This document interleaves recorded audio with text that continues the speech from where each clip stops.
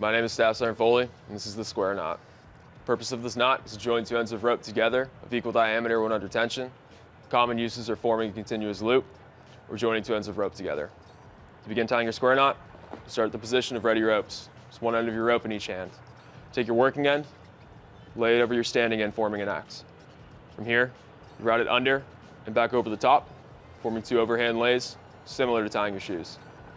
Take your working end once more, place it over your standing end, forming an X, and repeat the process, routing it under and back over.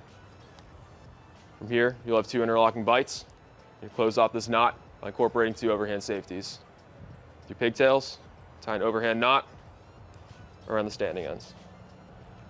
Ensure your overhand safeties are touching but not impeding your knot. You have a minimum of 4-inch pigtails once they're tied. From here, set your knot, taking out all of the slack.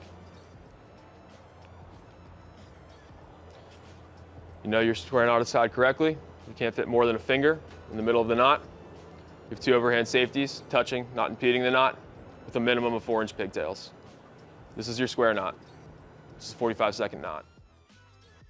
Starting from the position of ready ropes, I'm going to take my working end, indicated with the yellow tape, and lay it over my standing end, forming an X.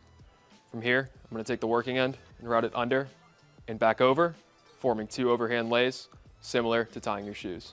I'm going to take my working end once again, lay it over my standing end, forming another X, and repeat the process, running it under and over and pulling tight, forming two interlocking bites. To close off my square knot, I'm going to take each pigtail and tie an overhand safety, ensuring that they're touching but not impeding the knot, and I'm left with a minimum of 4 inches of pigtail. From here, I'm going to set my square knot, pulling each line, taking out all the slack. You'll know your square knot is tied correctly when you can't fit more than a finger through the middle of the knot. I have two overhand safeties, touching but not impeding the knot, with a minimum of 4 inches on my pigtails. This will be tied to JOTC time and standard.